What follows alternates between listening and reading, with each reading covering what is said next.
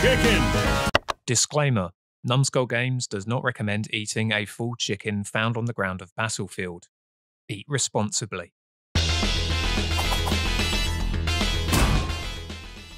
If you've been following Numskull Games on any of our socials, you must be aware of the highly anticipated arcade adventure game, Battleaxe.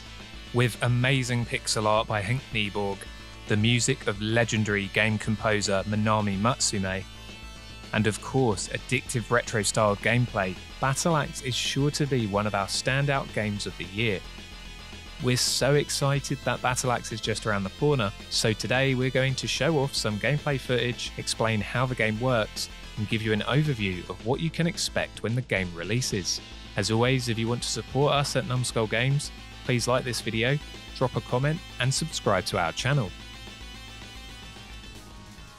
The story of Battleaxe is one of good and evil. The despotic sorceress known as Etheldred has put the world of Mercia under her tyrannical grasp, enslaving town inhabitants and placing dozens of monster-spawning generators across the land. Many mercenaries have tried to take down Etheldred and have journeyed to her impenetrable tower, but none of them have returned thus far. Enter our three heroes, Rooney the Marauder, Faye the Dark Elf, and Iolo the Druid, who have all stepped up to put an end to Etheldred, her guardians, and the threat they pose over the land of Mercia. It's up to you to help them make this a reality. Battleaxe is a top-down, arcade-styled adventure game that will pose an old-school challenge for lovers of the genre. You take control of one of the three available playable characters to fight through levels and waves of enemies as you release captive prisoners and collect treasure and currencies to upgrade your skills. Each character has a full 8 directions of movement, as well as their own special ability and a short and long range attack. As you progress through levels, you'll even find magic spells that you can use to clear full waves of enemies in one go. The characters each function with their own different strengths and weaknesses. Rooney the Marauder attacks with a cannon he carries on his shoulder. Powerful ranged attacks are his speciality, though he can also swing that cannon up close and personal to really do some damage. With his special ability Charge, Rooney can steamroll through groups of enemies with extreme power, which can help clear the screen in the heat of a crowded battle. Rooney has a strength advantage over the rest of the characters, though he moves slower given his size and weapon of choice. Faye the Dark Elf attacks with dual blades as an extremely skilled fighter. She's the fastest character out of the three, with quick-paced ranged and non-ranged attacks. Attacking with her blades up close and throwing knives at a rapid pace from a distance, Faye's movement speed is complemented by her dash ability. This not only can be used to speed through levels and get her out of tricky situations, it can also be used to damage multiple foes at once and tear through enemy groups.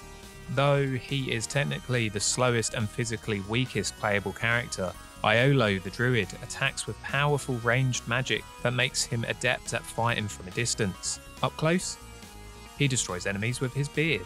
Though he can't take as many hits, you will have a huge advantage maneuvering yourself around the battlefield. Iolo's special ability allows him to teleport, which is great for escaping tough scenarios, damaging foes, and putting yourself in the perfect place to unleash some magic.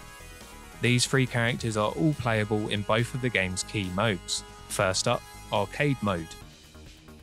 Go through a series of levels, waves of enemies, environmental hazards, and boss battles as you fight your way to Etheldred's tower. As you fight through, collect currency, free civilians, and upgrade your toolkit at the end of each level. Just like in the arcade, you have a limited amount of lives and credits, so you will need to hone your skills and practice if you want to get through to the end.